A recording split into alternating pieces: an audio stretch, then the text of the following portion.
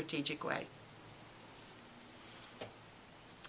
What will feel different to parents when they come in for conferences next year?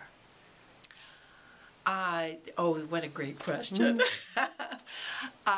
You're going to be looking at portfolios, and we're working on that, which means they're authentically assessing what your children know and what they understand. And so as they work with the children, they're going to be writing things, and you will be seeing samples of that. You'll see a sample of, oh, they had this, they figured this out, now they are doing this, and they did this.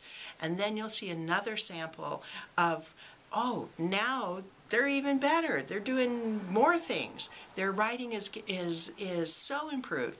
And then you'll see another sample of even more writing, because all along the way, teachers are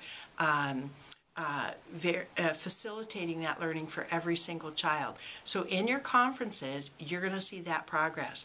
We're not labeling the kids. And I know this is hard, but we're not. They're people. They're unique. And we want to be very respectful of that. So you're not going to see an A work, a B work, a C work. You're going to see your child was here, and now they're here, and now they're here.